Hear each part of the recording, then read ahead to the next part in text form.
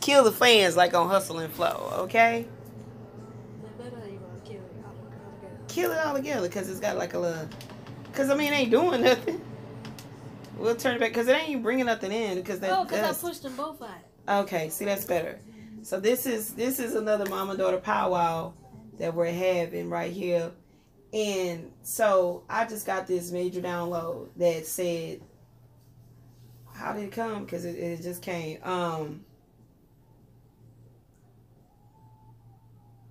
That's my shit. Daily blame the world. It's talking about provisions.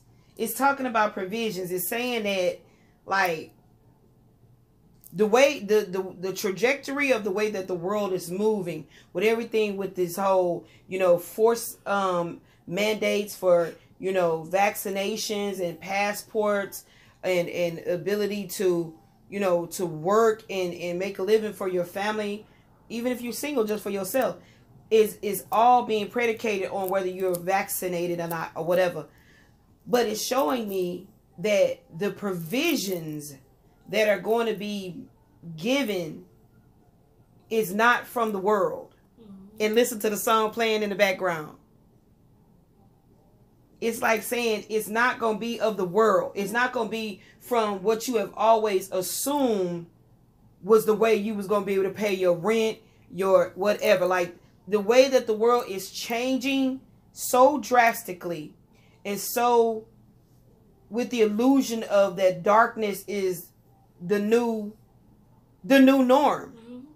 That the provisions that are going to be given, you're not going to have any other way of oh, help me, Spirit. You're not going to have any other way of, quote unquote, making it without showing gratitude to the universe, gratitude to, the guardian angels, all the I'm seeing gates. I'm seeing gates, and it's like the guards are at the gate, and in order for you to pass through these gates, all you're going to have to do is show complete gratitude and love. Gratitude and love. Because the more that you show love and have an empathic, compassionate heart of what the next person is going through and what the next person is going through, you're going to have so much love to give that the provisions, you to be in the mindset of lack and to say, well, how am I going to make it when I don't have a job anymore because this, that, and the other? That's why it's happening like this, so that the Creator can let you know who's really in control.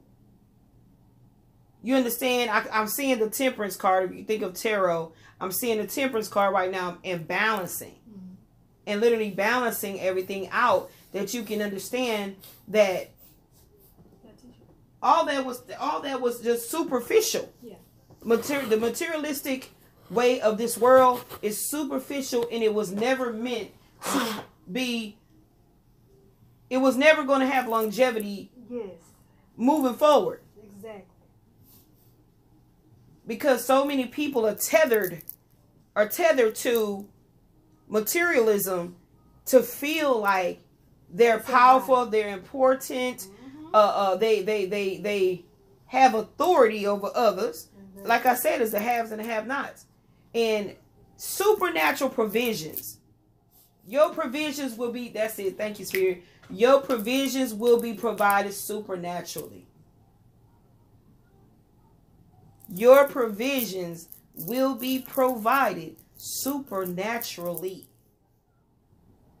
So just imagine how the chains will fall off. So the word is, the vibe is to celebrate and show gratitude, because you never lack any good thing. You never lack any good thing. Right.